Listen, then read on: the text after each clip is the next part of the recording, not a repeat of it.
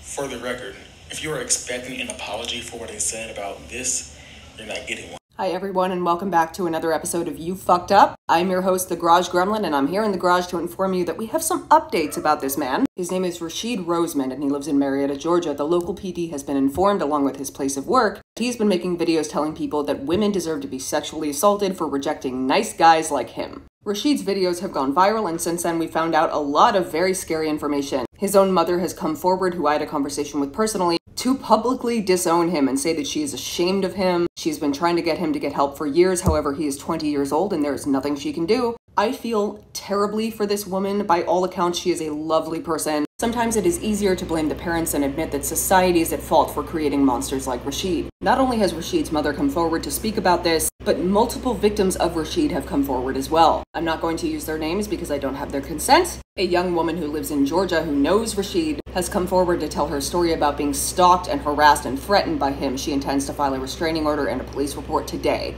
Another woman came forward to tell her story about the time that Rashid Roseman attempted to kidnap her. According to this woman's story, Rashid approached her while she was walking alone in the winter in Georgia, asked if he could walk with her, and became very creepy very fast, as one might expect. He then attempted to drag her into the woods. When she refused to go with him into the woods, he picked up a weapon in the form of a stick and began to threaten her with that, berating her with terrible, terrible comments. More victims continue to come forward, and I will keep you updated as they do. A new friend of mine used her bar ID to look into Mr. Rashid Roseman, and shockingly, no criminal charges have ever been filed against him.